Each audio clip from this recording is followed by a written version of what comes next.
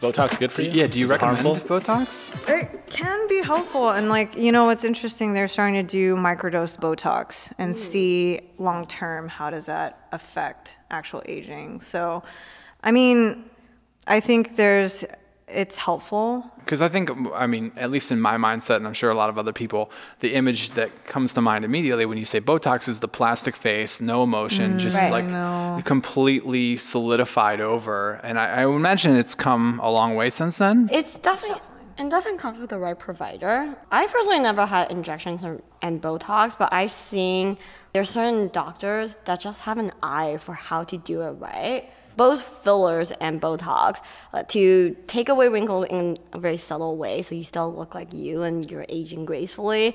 So you don't get the, I hate to say it, I just watched a Friends reunion, the Ross look. Oh. Wait, what's the Ross look?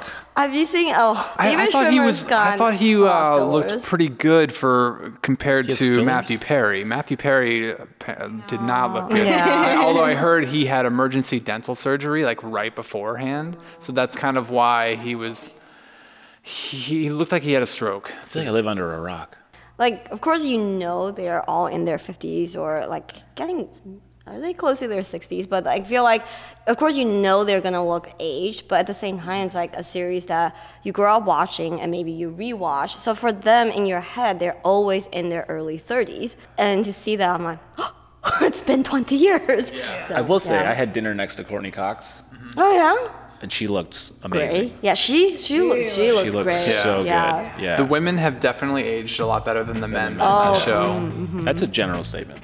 I think women tend to care. I mean, I think it goes both ways. They tend to. Women plus me.